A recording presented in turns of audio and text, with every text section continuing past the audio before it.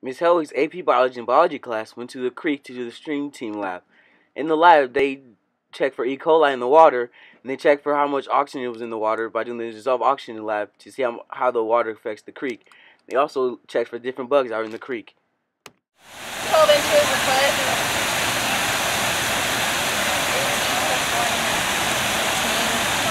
I'm gonna fall right now. 2.5. 13 inches. So what are you guys doing? We're measuring for the discharge of the stream. So what are you doing?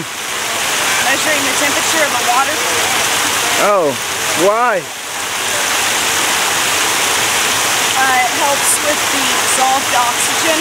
It'll help us tell if there's too much or too little oxygen in the water. Okay. We just stole his parents. I don't think he wants to.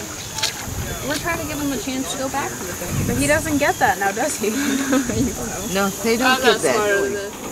We are collecting insects at the stream and trying to find what they are. So what are you guys doing? Measuring fecal coliform in the water. What's that? Poop.